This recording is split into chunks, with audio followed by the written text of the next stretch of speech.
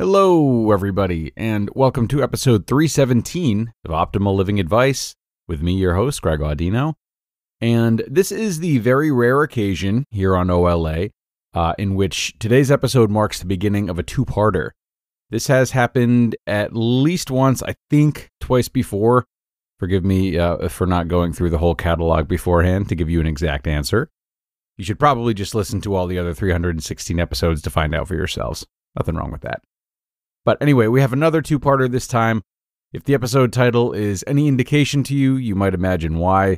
Certainly you'll understand once I read the question. There's going to be a lot to talk about here, as we have some highly important matters and ideas to discuss today. And I can't say enough that I am beyond grateful to be doing so. So let's hear the question and jump right into part one as we optimize your life. I'm currently 37 years old. I have terminal illnesses, and thanks to modern medicine, I could possibly live another 30 years, but there's no way of knowing for sure how long I will be here on Earth.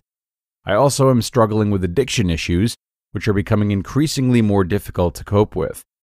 As a result of this situation, I have become detached from the people and things that I was at one time very close to, such as my children, family, and friends. I no longer find the joy in simple activities that I once did. And in fact, I find it difficult to even begin doing them, let alone finishing them. How can I derail this depression and get myself back into the present moment so I can be closer to my children, family, and friends once again? I'm scared to death that the rest of my life will pass me by before the depression passes. Okay, and an impossibly big thank you to the asker for sending this question in. Part of me, maybe like many of you who've just listened to this question, and presumably the asker himself, is wondering where to begin. Now, needless to say, all of the questions we take here are meaningful and they're appreciated, and they would not be submitted if they didn't have a big impact on the lives of those inquiring. But, I, like I'm sure all of you, am not immune to feeling as though certain questions have a particular weight to them. There's no need to pretend that this isn't one of those times, and asker, I hope you don't feel as though this takes away from the great joy that it brings me to field your questions 3 days a week. Not at all. A question like this is a really true privilege.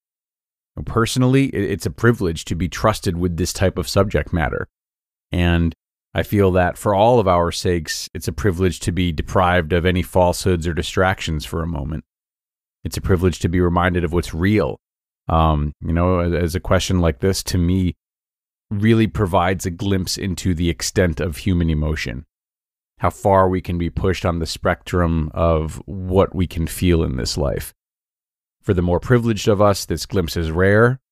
For those less privileged, it's more frequent. But for a moment, I find it very equalizing. Of course, we're all living under the shadow of death, but it can be much easier for some of us to feel distanced from that than others. And luckily, this is not one of those times. Now, I've never had a brush with death in this way. Of course, I've lost people and I've lost pets. I've been around and experienced suffering, but not nearly to the degree that some have, including you, asker. So, no, I haven't been there, which isn't what I was asked about, but I feel compelled to say anyway. I do think about death each and every day, precisely because of what I've said about it being a great equalizer, and a truth that I think is just kind of foolish to ignore. Forget the morbidity of it. That's nonsense. It's an honest and unavoidable pillar of our lives. To lean into it and confront it is to provide ourselves with life's best measuring stick. What does death tell us about our time, our gifts, our reality? What does it tell us about how to spend or how to relate to these things? It tells us everything if we choose to let it. But, for those like me who just think about it, I don't believe we are informed the way that you are, asker.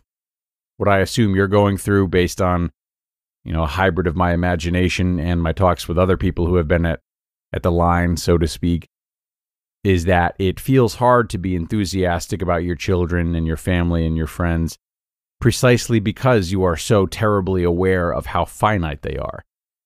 The idea of loss is everywhere. It's a lot to deal with. it's likely easier to try numbing this pain through the use of alcohol or narcotics or whatever it is that you're addicted to, and looking for some control or some version of weightlessness, instead of getting too close to the things you love, only to know that losing them could happen at any moment, and at best will be in 30 years from now, still at an age that feels too soon. It might comfort you, though, to remember that even in the midst of this extraordinarily isolating experience, you are not alone. Many people who live with this closer relationship to death are like you in that they can't help but have the same awareness and the same detachment that you have. So, my first suggestion might be to seek out those people. Start if you haven't already, and keep going if you already have. Look for those who can share your understanding and/or help you with the addictive response to your trauma. This might mean joining Narcotics Anonymous or Alcoholics Anonymous if these are the basis of your addiction. It might mean looking for ways to unite with veterans or the homeless, maybe. Again, those who have been pushed to similar limits in regards to just being acutely aware of how precious life is and how quickly it can end.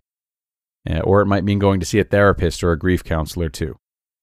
Now, you may be the only person in your circle who can understand the depths of what you're going through.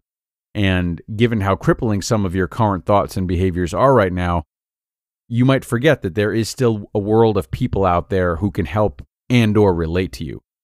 So find them, find those people. These people and many others are not going to try and sugarcoat things for you. They are very aware that it can all go in a flash. My childhood friend who's an ex-Marine, he openly described to me one time how difficult it is for him to find significance or comfort in anything. Because at any moment, he would be unsurprised to see someone walk through the door and start shooting. But the truth is, even if it's hard to believe given how fragile the world has suddenly become to you, is that just because our greatest sources of love are so finite, perhaps too finite, it doesn't mean they aren't beautiful. And like I said, there's going to be more to come in our Friday show, everybody. Now, I will say that for any of you who might be concerned about making the asker wait for the rest, do know that anytime I answer a question for someone, I give them the option of receiving a written transcript of my thoughts and ideas, and that happens well before the episode airs. We're typically a month or two ahead in the production of all of our shows across the network, for those who might have been looking for some behind-the-scenes info. And on OLA, of course, I try to get back to people as quickly as possible so that they don't have to wait if they don't want to. That being said, though, plenty prefer to wait and hear it organically when it airs. Anyway, I thought I would mention that. So for those of you who might want to reach out with a question of your own, you can do so and you will hear back quickly. All communication is as prompt and efficient as possible. So, yeah, if you have a question of your own, do send it on into advice@oldpodcast.com, advice@oldpodcast.com, and I look forward to hearing from you there. Other than that, enjoy the rest of your day, everyone, and don't forget to tune back in for our very important Part 2 on Friday. That's where your optimal life awaits.